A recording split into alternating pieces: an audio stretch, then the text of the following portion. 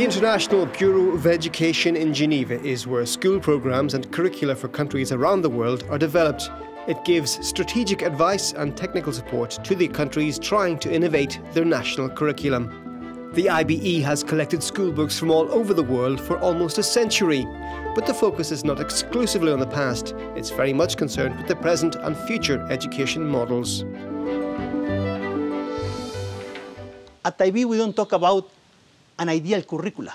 We talk that different curricula can be effective in different contexts, according to the national priorities, to the national aspirations, to the national definition of education. The curricula have to connect the content, what you want to teach, with the learner's needs and motivation. And that implies rethinking contents that are much more attentive to learners' needs and expectations. Traditionally, when we talk about curricula, we talk about teachers. And we don't talk much about the learners in the center stage.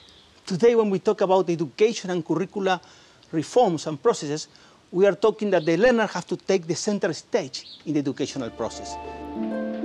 The educational process aims to help pupils understand what they're learning so they can apply it in later life.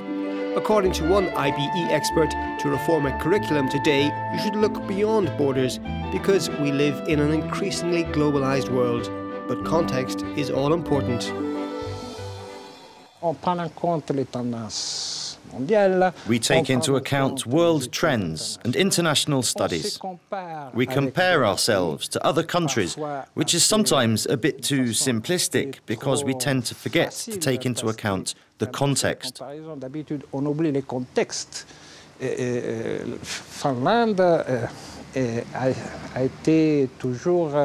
In recent years, Finland has always been quoted as having a very efficient education system, always scoring top in the PISA studies.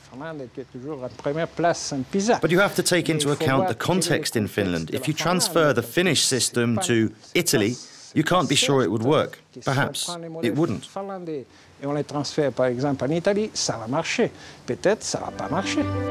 many years now, education policymakers worldwide have been looking to other countries for inspiration on improving their own national curricula. But the ideal one-size-fits-all system remains as elusive as ever.